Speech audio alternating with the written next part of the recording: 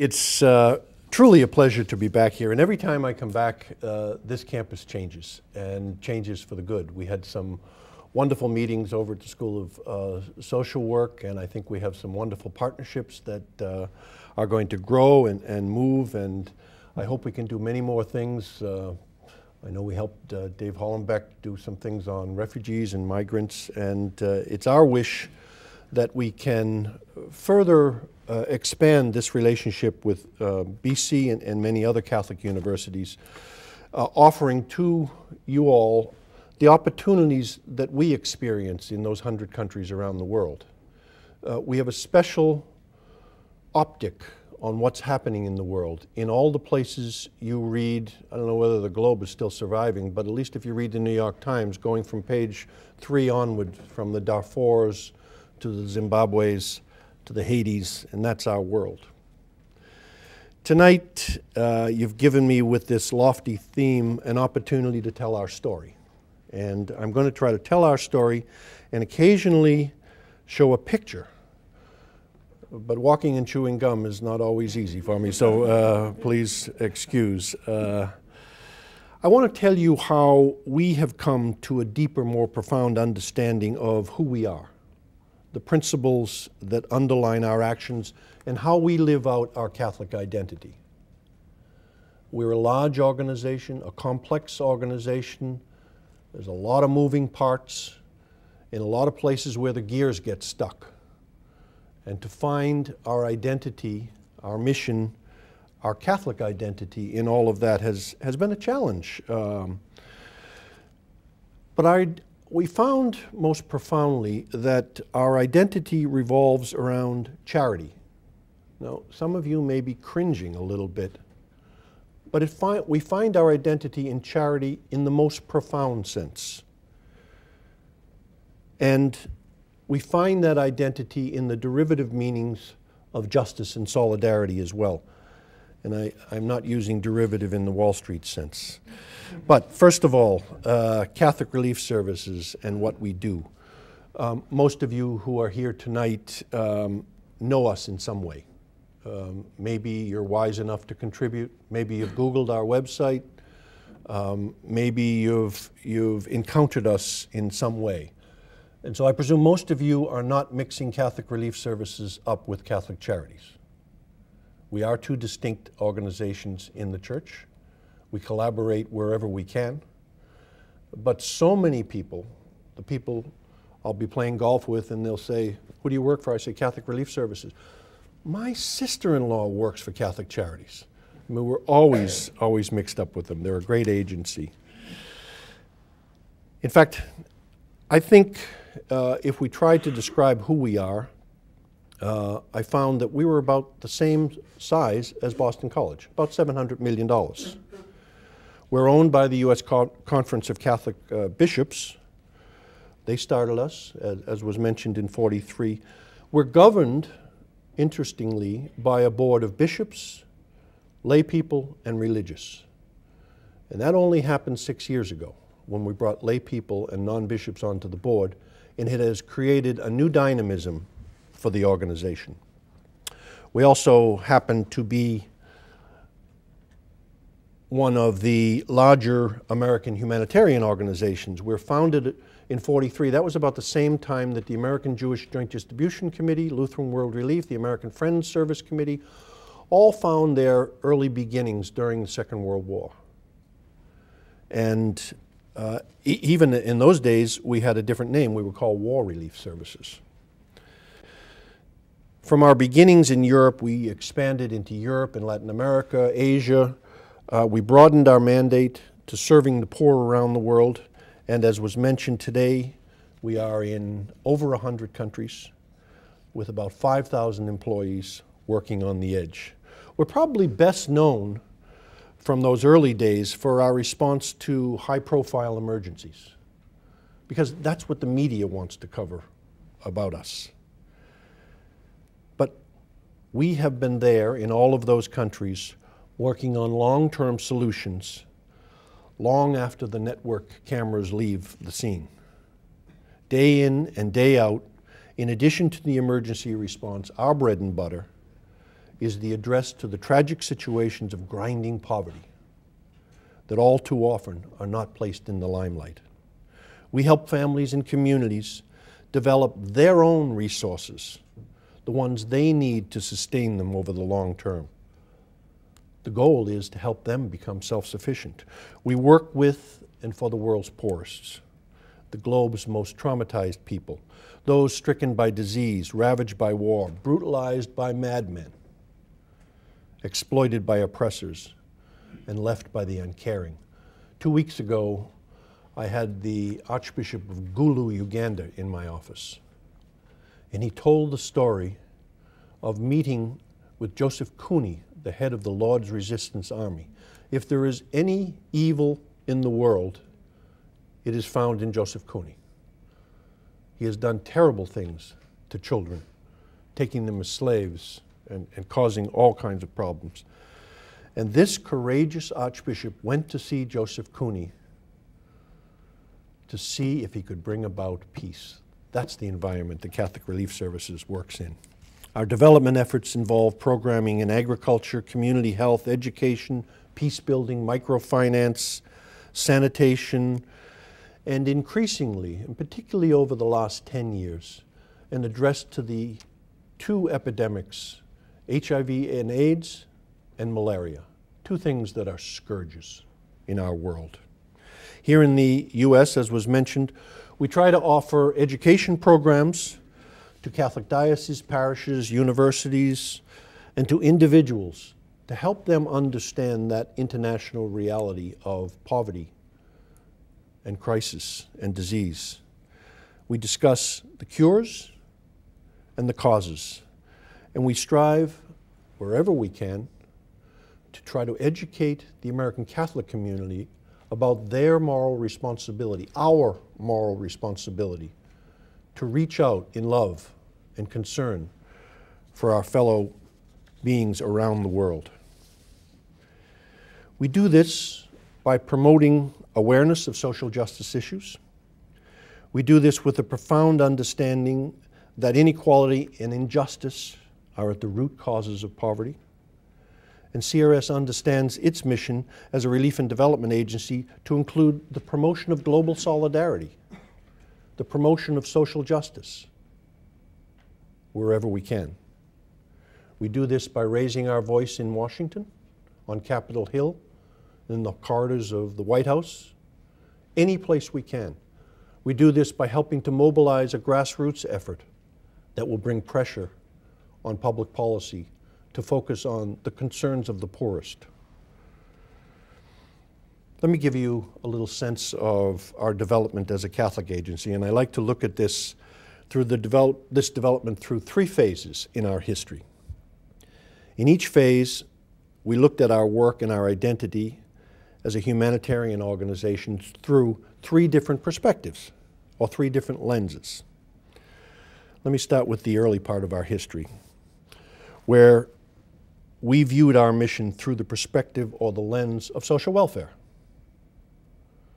This was in the 40s and 50s, and CRS understood its mission as performing what the Catholic Catechism calls the corporal works of mercy. Nothing wrong with that.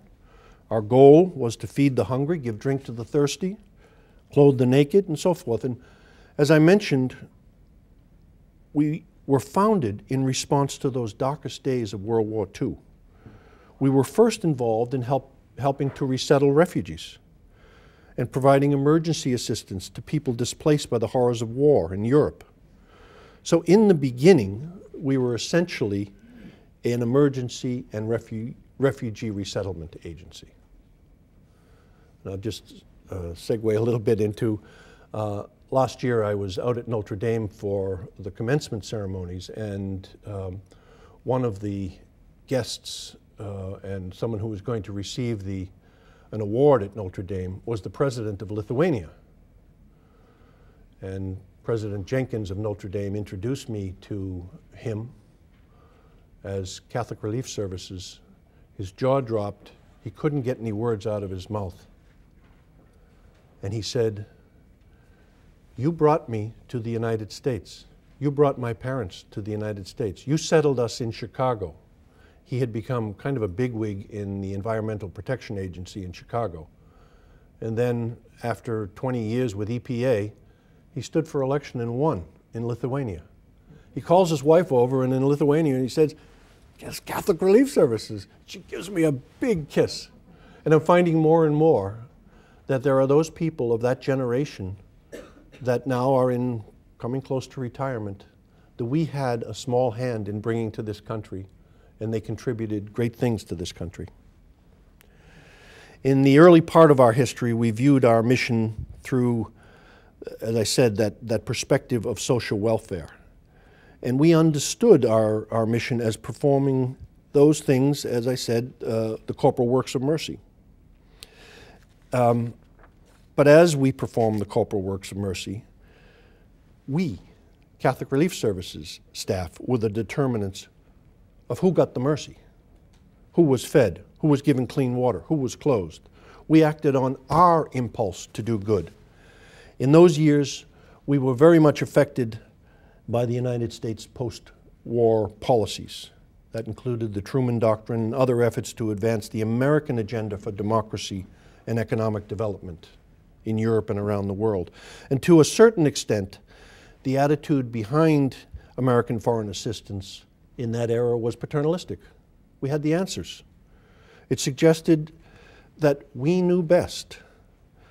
And those of you who are students of modern American history know that this was, in the 50s, a halcyon period of American triumphalism. The resources provided by the American Catholic community and by the U.S. government together were basically relief assistance. But we did something else during that period, and I'm, as you can tell, a little bit critical of that period, although that was the times. Those were the times. We did something else that was lasting and important. We helped start within the local Catholic Church in every country that we worked an agency, a capacity, which oftentimes bore the title Caritas, that was the expression of the concern of the Catholic Church in that country. Most of those organizations exist today. They are part of a network of 167 Caritas agencies that come together in Rome under the umbrella of something called Caritas Internationalis. It is one of, if not the largest human service, social justice capacities in the world when you put the whole thing together. Beginning in the late 60s and continuing into the 80s, we changed. Another phase came about. We entered this second phase when we experienced the evolution to socioeconomic development. And a much more efficient, we were concerned about efficiency in those days. That evolution of the Church's social mission through development followed and flowed out of the Second Vatican Council. It came from the document Gaudium et Spes, and its famous opening line, "The joys and hopes, the griefs and anxieties of men of this age, especially those who are poor or in any way afflicted, these are the joys and hopes, the griefs and anxieties of the followers of Christ." CRS was also guided during that period by Pope Paul VI's influential 1967 encyclical Populorum Progresso on the development of people, in which he wrote that memorable line that's become somewhat of a motto for us: development is the new name for peace. And through this process, we came to broaden the mission from primarily one of providing assistance, where we determine what the assistance needs were, to one of empowering people and working on sustainable solutions. CRS came to view its work from what we called a development lens. From this point, we didn't just address poverty through relief and charitable activities, we also focused on eliminating the immediate causes of poverty through long-term programs.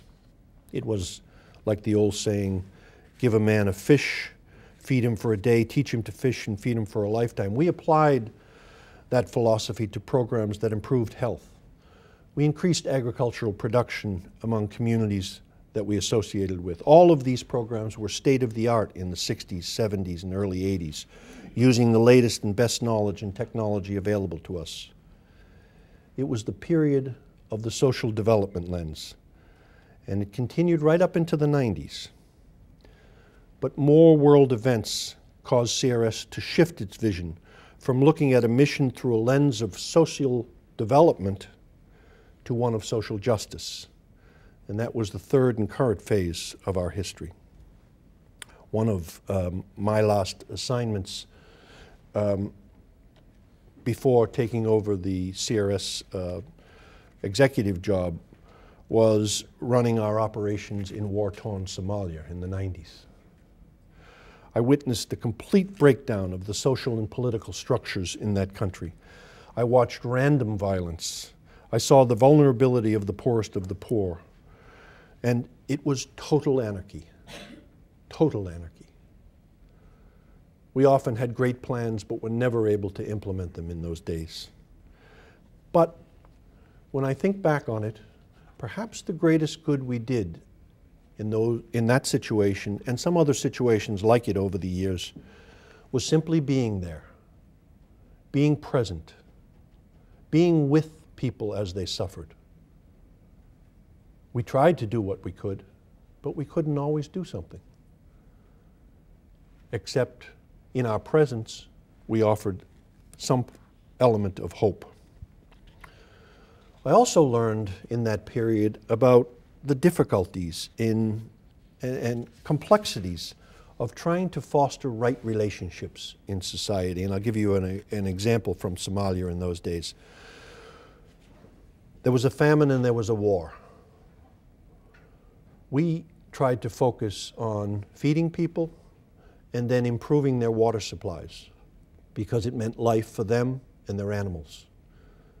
And to a Somali, if your animals are not alive, there's hardly any worth in being alive. So we had a program for digging out cleaning wells that existed and drilling deep ones. And we set about it with great efficiency, in a highly technical way, with drill rigs and things like that, only to learn a little later that the people who lived around those wells had stolen that land a generation before. And we were reinforcing people who had taken, the land illegally. It was kind of a wake-up call, that instance and many like it, that you have to be much more sensible about intervening at any time. There's a lot of circumstances that happen in a particular place in a country. Then about the same time, with the collapse of the Soviet Union, we saw a spike around the world in ethnic conflicts. Not just behind the old Iron Curtain, but that was bad. In the Bosnian city of Sarajevo, the realities of ethnic cleansing shocked us into realizing that it was not just about relief that we should engage, but unless there was some kind of reconciliation among people, among Catholic Croats and Orthodox, Bosniaks, and Jews and Gypsies, there would be no peace, and any reconstruction efforts would be futile. And so we set about on a new course to bring elements of reconciliation deep into what we did. And at that time we opened offices in Croatia, in Bosnia, in Kosovo, in Serbia, Macedonia, Montenegro, places that we had left 30 years before.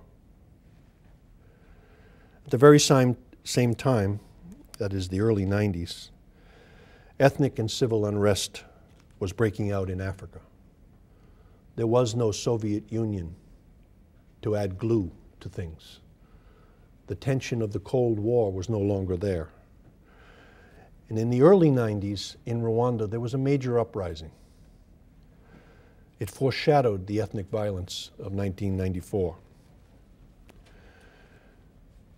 And at that time of reckoning, 1994, in about 100 days, nearly 800,000 Rwandans mostly Tutsis and moderate Hutus, were slaughtered.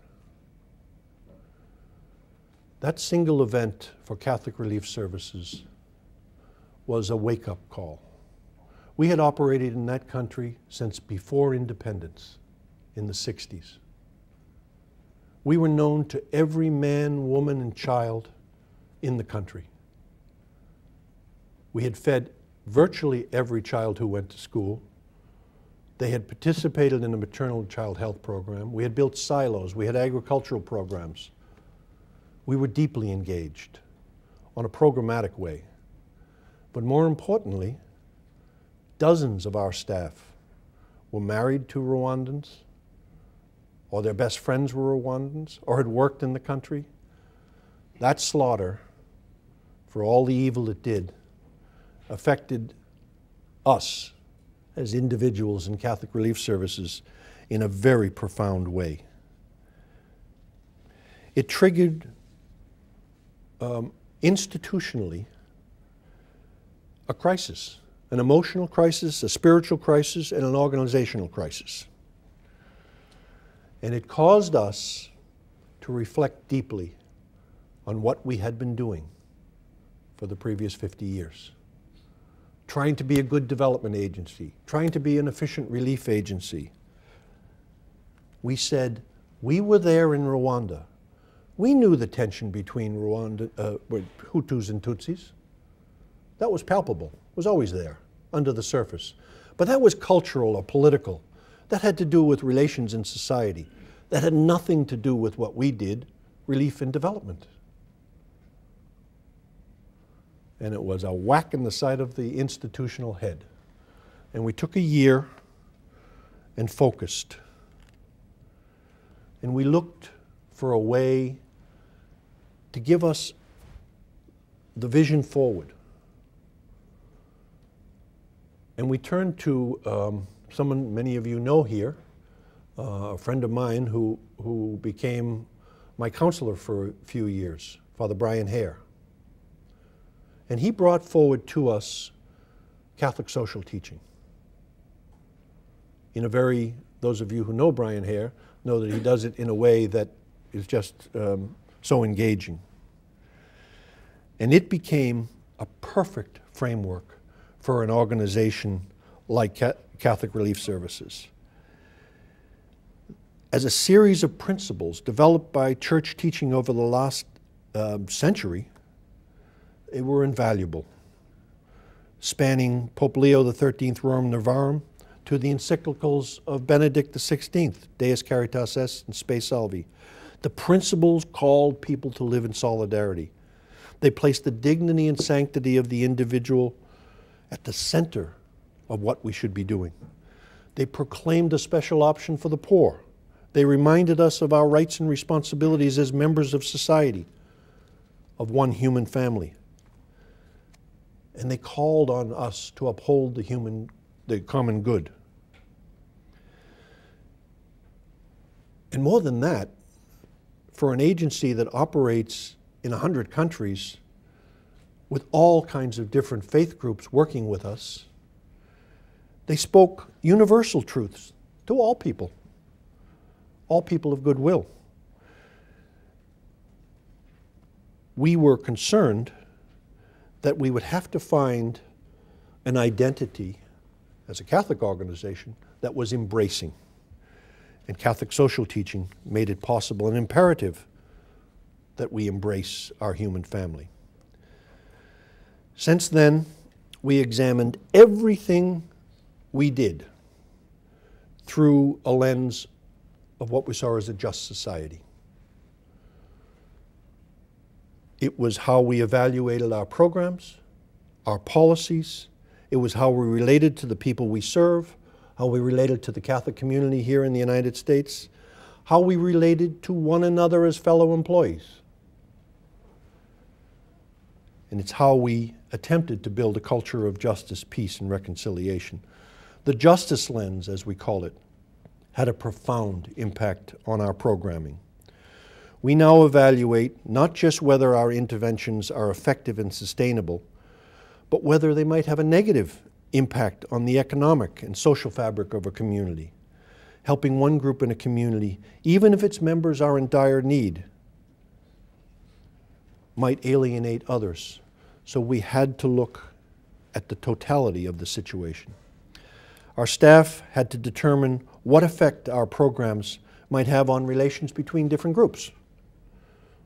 Leaders and community members, men and women, rich and poor, governments and civil society, between different ethnicities and different faiths. And do that a priori as you try to shape the interventions, be they agricultural, microcredit, a disaster response. But don't do it in a way that is unconscious of that full reality.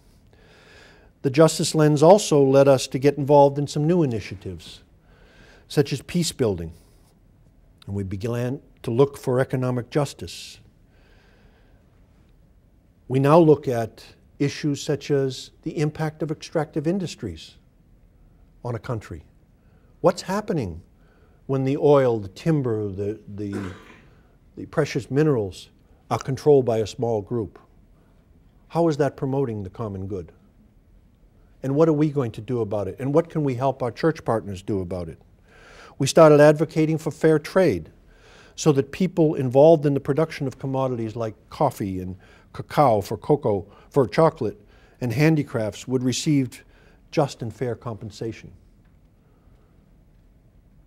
We started talking about CAFTA and fair trade in the Americas. And some people said, that's not your business. And we said, it is our business to promote a just society for the poor.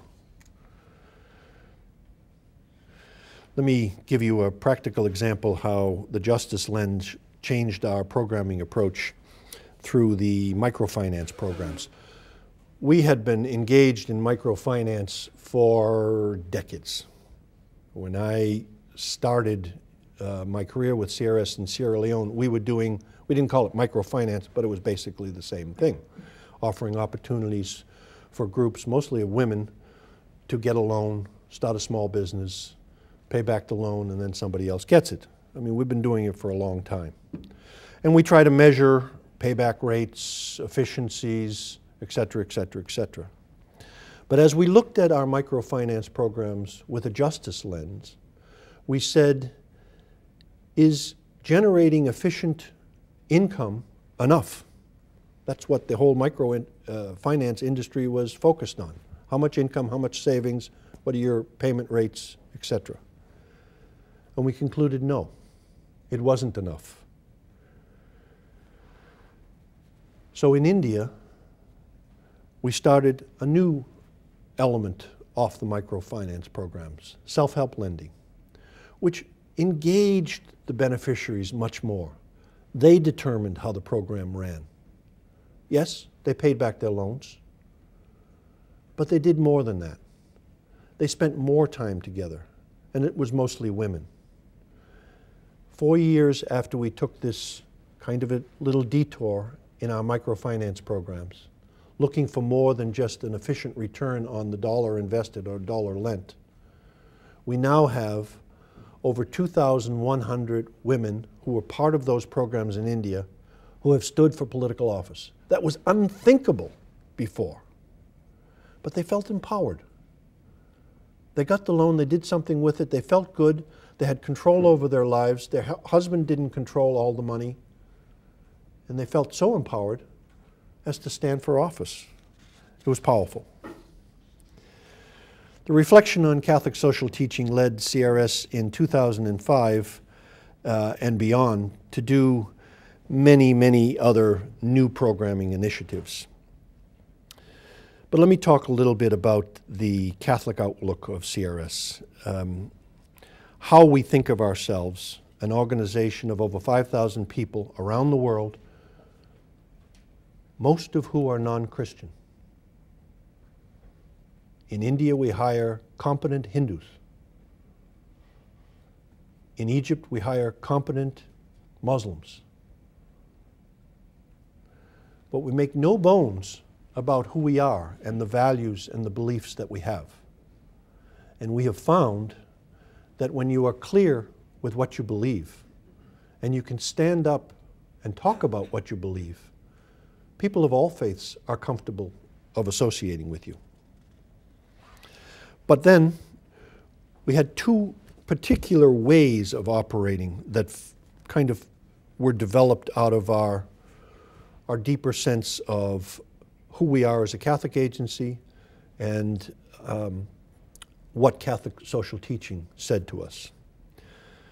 The first flows directly out of Catholic social teaching, and that is this holistic approach to helping people.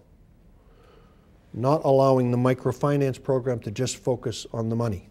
Not allowing the agronomist to just focus on agricultural production, or the physicians dealing with AIDS to just focus on therapy, but to look in the totality about how we intervene.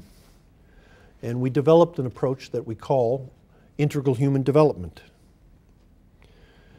It makes us ask, what assets, material, spiritual, does that person possess? How can we increase the capacity of those assets to withstand any of the shocks that that person, in that family, in that community, are going to experience? And then design our intervention. And let me give you an example from the Indian Ocean tsunami. You'll remember that time, well, now almost 4 years ago, when the tsunami struck. We knew that our response in Sri Lanka, in Indonesia, in India, would involve providing shelter on a massive scale. That was obvious. And it turned out to be true. We also thought that we were going to face massive casualties. That wasn't the case. The waters either swept you away or they didn't. It was as simple as that. But the people who survived along the coast in Sri Lanka, along the coast of Banda Aceh and Aceh province, and on the eastern coast of India were traumatized. They were in horrible shape. I mean, we encountered people just walking around the town in a daze. And here again, they needed emotional, spiritual assistance, as well as assistance to rebuild their lives, their houses, their businesses, and everything else. And so as we framed our approach, it was in just that total way. Not enough to build homes effectively if the people in the homes were still traumatized. And then to help the caregivers, the priests, the nuns, the police, the medical staff in the hospitals, the government workers, understand the traumas that these people were going through. So that when somebody acted strange, when they stopped that guy walking around the town in a daze and put him in jail, that wasn't the proper intervention. We put all that together, and I think our intervention was far more not only appropriate, but effective than many others. The second way our Catholic outlook impacts on our work is related to the Catholic social teaching principle of subsidiarity. Catholic Relief Services has a large capacity, but we do not draw away from the partners we work with, church, non-church, and do for them what they can do for themselves. Partnership for us comes at the heart of our identity. It's the key to how we function. We collaborate first with church groups, Catholic church groups, but so many others as well. And we always have to be sensitive to not stepping on their turf in ways that would marginalize them, but rather spend all our energy in building and helping them build their own capacity. They bring great expertise to whatever we attempt to do. Our reach around the world is enhanced because of the missionaries of charity, church partners, other non-governmental organizations. It is the way we work. CRS, Catholic Relief Services, doesn't do it all. But we enhance, embrace, and encompass so many others so that we can offer the best to those that we serve. The concept of partnership and Catholic identity bring me back to the issue of solidarity that I was speaking about. A key part of our mission at Catholic Relief Services we now see as building the bonds of solidarity between the American Catholics and the people we serve overseas. Our faith teaches us that we must love our neighbor. In the globalized world of the 21st century, I think all of you can appreciate that our neighbors live in Africa, in Latin America, in Asia, in all of those places that 10, 15, 20 years ago you didn't think about. But if you're not thinking about them now, it's kind of irrelevant. Pope Benedict reminds us how central this responsibility is to the life of the Church. He kind of hit the nail on the head in Deus Caritas Est when he said, within the community of believers, there can never be room for a poverty that denies anyone what is needed for a dignified life.